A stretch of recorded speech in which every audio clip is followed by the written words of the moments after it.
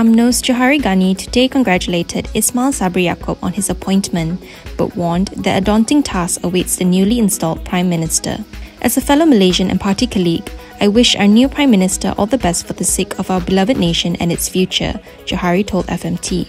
However, the UMNO Supreme Council members said he had hoped that the Prime Minister would form a bipartisan cabinet to govern during this current crisis, or at least introduce some fresh young faces to inject more energy and enthusiasm, and capable people like Azalina Othman Said and Muhammad Hassan.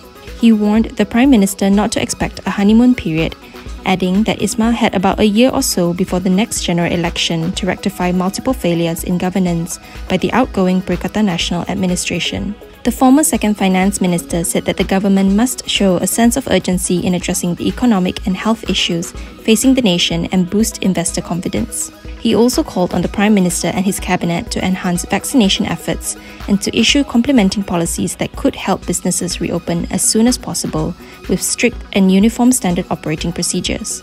Johari also wanted the government to draw up and implement a targeted comprehensive income assistance plan for those who had been greatly affected by lockdown policies, especially the B40 segment of the population. We must help put food on their tables, he said.